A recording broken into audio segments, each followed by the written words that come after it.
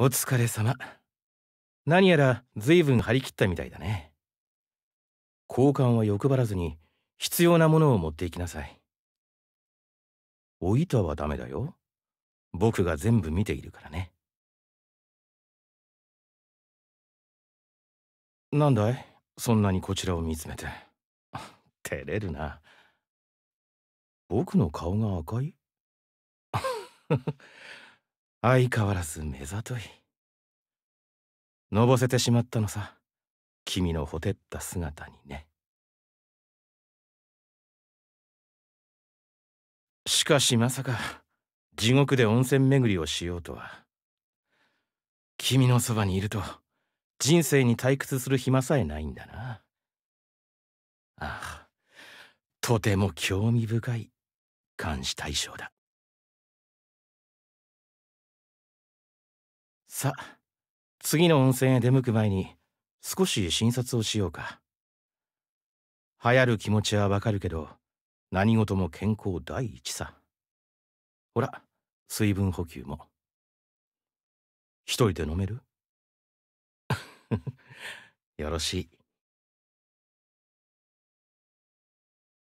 時には辟易もしたけど、この目が僕に力を与えた。患者を、生徒たちの夢をつなげた時もあった。だから、この目を手放せない。業とはまさにこのことさ。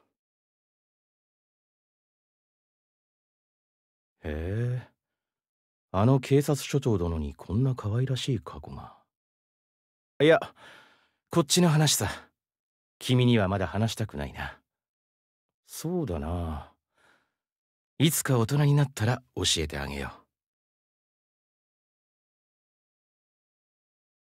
う。お粥を作ってきた。少しでいいから口にしなさい。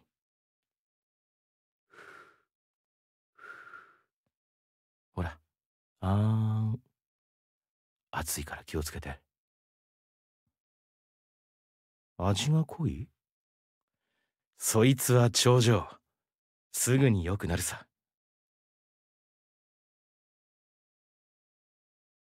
さて、お疲れ様。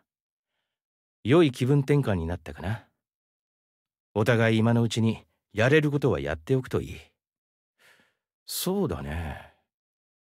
最後にもう一度温泉に入っておくとかね。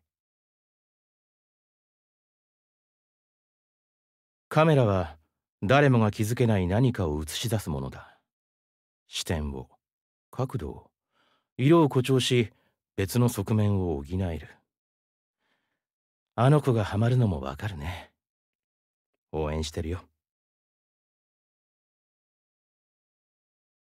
おっと、いや、今日は随分と積極的だ。